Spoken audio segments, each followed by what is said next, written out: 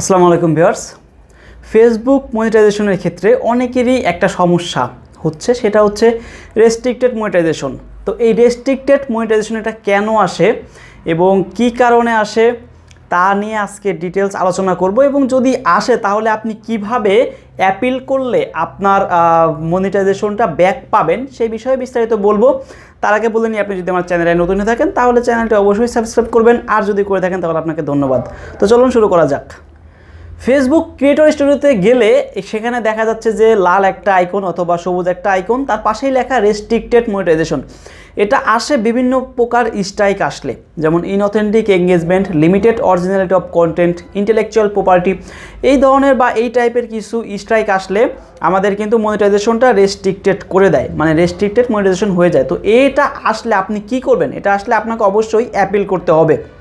তো আপনি অ্যাপিলটা কিভাবে করবেন সেটা কিন্তু আমি আমার অনেক আগে একটা ভিডিওতে দেখিয়েছিলাম যে আপনারা ওটা অ্যাপিল করবেন, কিন্তু অ্যাপিল করার আগে আপনাদের কিছু কাজ করে নিতে হবে।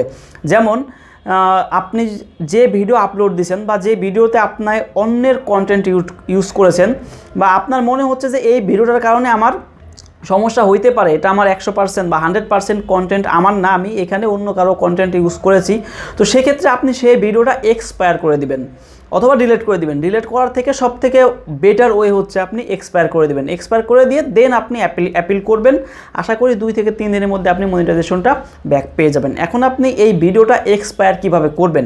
ভিডিওটা এক্সপায়ার করার জন্য আপনি যে চলে যাবেন আপনার পেজের ক্রিয়েটর স্টুডিও, এবং ক্রিয়েটর স্টুডিওতে গেলে আপনি দেখতে পাবেন বাম পাশে কন্টেন্ট লাইব্রেরি একটা অপশন আছে। সেই কন্টেন্ট লাইব্রেরিতে আপনি ক্লিক করলে আপনি দেখতে পাবেন আপনার যত কন্টেন্ট বা যত পোস্ট আপনি করেছেন সেই পোস্টগুলো দেখতে পাবেন। তো এখানে আপনি দেখতে পাবেন যে অল টাইপ লেখা আছে বাম পাশে, সেখানে আপনি শুধু ভিডিও সিলেক্ট করে দিবেন। ভিডিও সিলেক্ট করে দেওয়ার পরে আপনার সমস্ত ভিডিওগুলো এখানে দেখাবে।